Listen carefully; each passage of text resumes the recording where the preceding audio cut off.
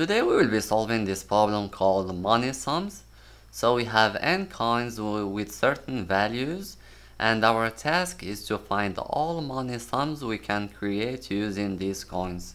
So the first line of our input will contain an integer n up to 100, then follow n values up to 1000. Like in this case, we can achieve 9 different sums, namely these. So let's go to the drawing board and see how we can solve this problem. So in order to understand this problem better, let's go ahead and solve this simpler version of the problem. Let's suppose we only have 3 coins of value 2, 4 and 5. And let's construct this tree that represents all possible moves we can make. So we will start with a sum equal to 0, and we will just add the first coin to it. So if we add 2 to 0, we will get a sum equal to 0. We can also add 4 to it and we will get 4, or we can add 5 to it and we will get 5. And these are all the possible values we can reach after just one move. Then after the second move, we can no longer use the coin with value 2 because we already used it. So we can either use coin with value 4 or coin with value 5. So if we use coin with value 4, we'll get 6. And if we use coin with value 5, we get 7. And the same will apply for 4 and 5. Here we can use coins 2 and 5, and here we can use coins 2 and 4.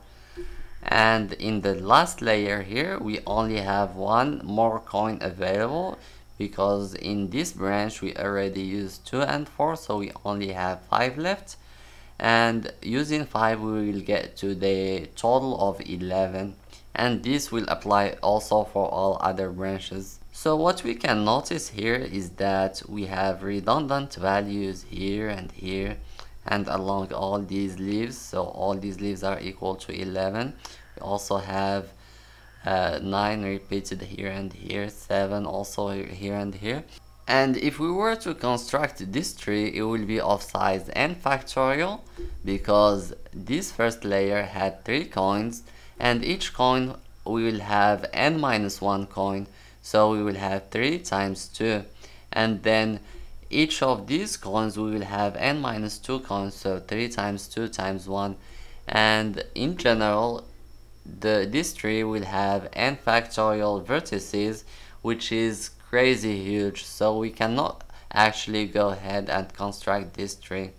And since many values here are redundant, we need to find a way to avoid calculating these values again and again. So as we saw in a previous problem, we can just use these values in order and not use them ever again. So I'll go ahead and highlight this in this tree and see if I miss any values doing so.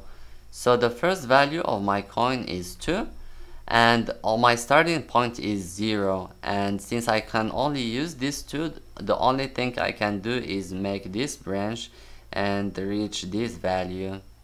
Next I can use this coin 4, and using this I can either start from 0 and go down this branch and reach this node, or I can explore this node further by adding this 4 to it. So adding this, I will reach this node. And finally I can use this 5, and the values I can explore now are 0 again, so 0 with 5 will give me this branch and I will reach this node. I can also explore this 4 using 5 to reach 9, and I can also explore this 2 using 5 to reach 7, and finally I can explore this 6 further using 5 to reach 11. So now let's see the values that I highlighted. So I highlighted 2, 6, 7, 11, 4, 9 and 5. And let's check if I missed any values. So this 6 is already found, this 11 is already found, this 11 is already found, this 11 as well, 7 I already found a 7, so this is accounted for, 9 this also is accounted for, and the same goes for these 11s. So as you can see, I did not miss any value, and the values that I omitted were only obtained through another ordering of the sums. And as we saw in a previous problem, processing these values in order guarantees that the sums we will create will be distinct, or will be distinct up to reordering. So 2 plus 4 plus 5 will be the same thing as 4 plus 2 plus 5. So a word about implementation here. How can we go ahead and construct this tree? We can actually just represent it as an array. And first of all, let's agree that all the possible values that we can reach have a maximum value that is equal to the sum of all coins. And in the beginning, we can just reach this value that is equal to 0. So let's have an array that goes from 0 up to 11. And we will initialize the value for 0 with 1, whereas all the other values will be just equal to 0. And now we will go through these coins, and for each coin we will check for each position if it is possible to go from that position to a position that is already reachable, and if so, update that value to 1. So using the first coin that has value 0, we will check for 1. Can we use the first coin to go to a value that is already visited? And the answer is no, because if we subtract 2 from 1, we will get -1. Moving on to 2, can we get to a state that is visited using coin with value 2? And the answer is yes, because 2 minus 2 is equal to 0, and 0 is reachable. So we will update this to 1.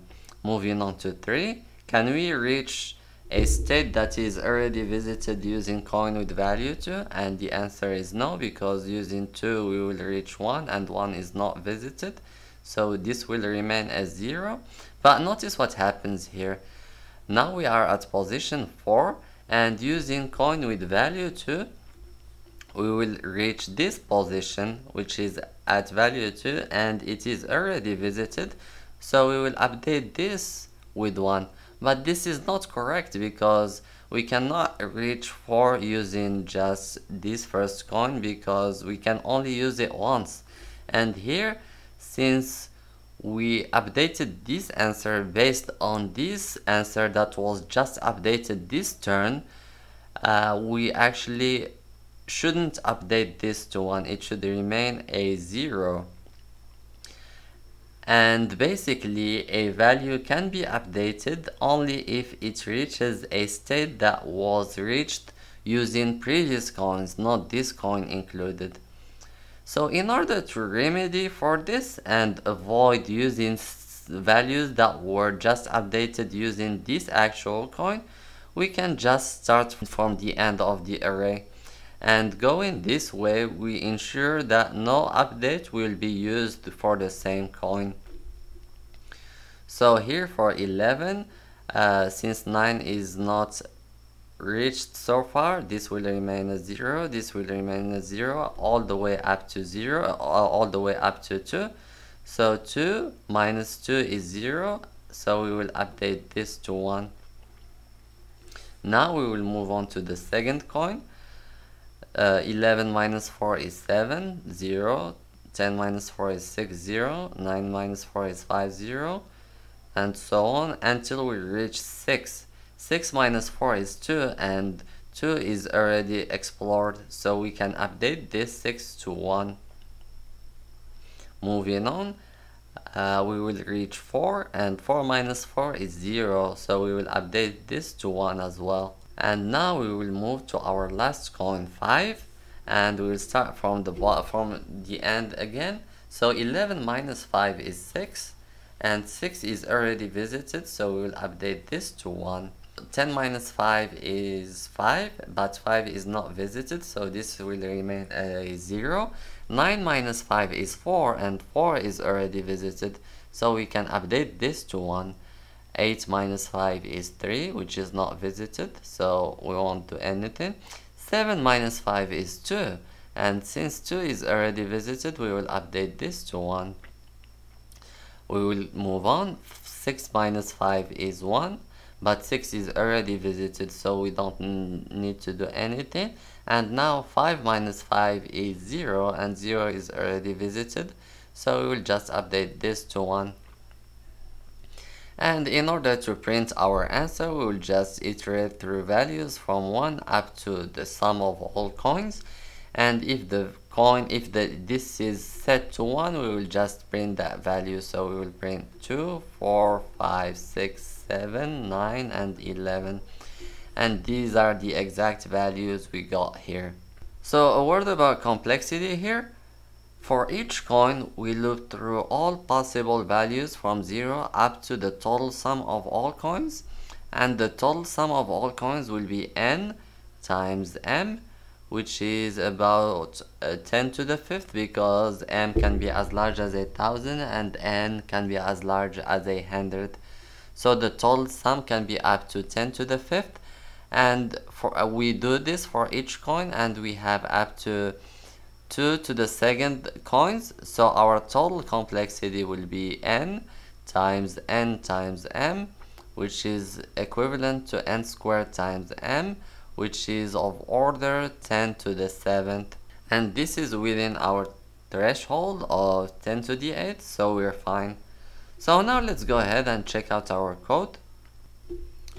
So this is our program. I'll start by reading n, the size of my array. Then I will declare an array of ints of size n, and I will call it values. And I will also declare a int sum that will sum up all my coin values, and that will represent the size of my DP. Then I will loop through all values from 0 up to n, and I will read the values at position I and add it to sum. Then I will declare a vector of ints, and I will call it reachable, and it will have a size equal to sum plus 1 because sum is included. And I will initialize it with 0, except for the value at position 0 that I will initialize with 1.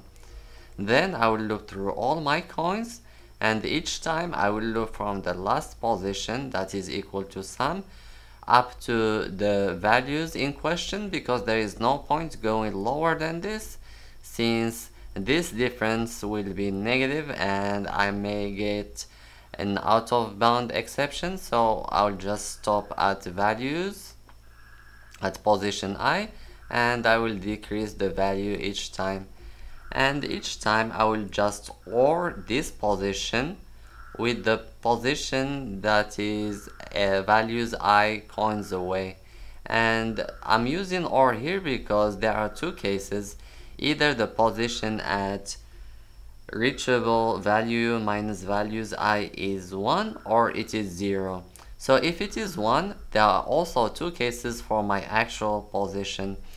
And if my actual position is 1, I will have 1 or 1, which will remain 1.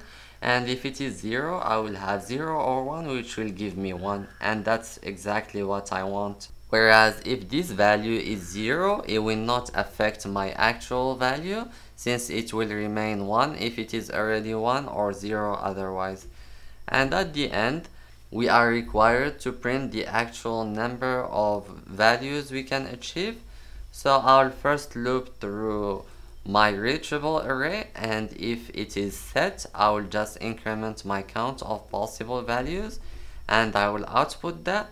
Then I will loop through my array again, and each time I encounter a set value, I'll just print it. So that's pretty much it. Let's go ahead and submit. So that worked. Thank you for watching. See you in the next video. Bye bye.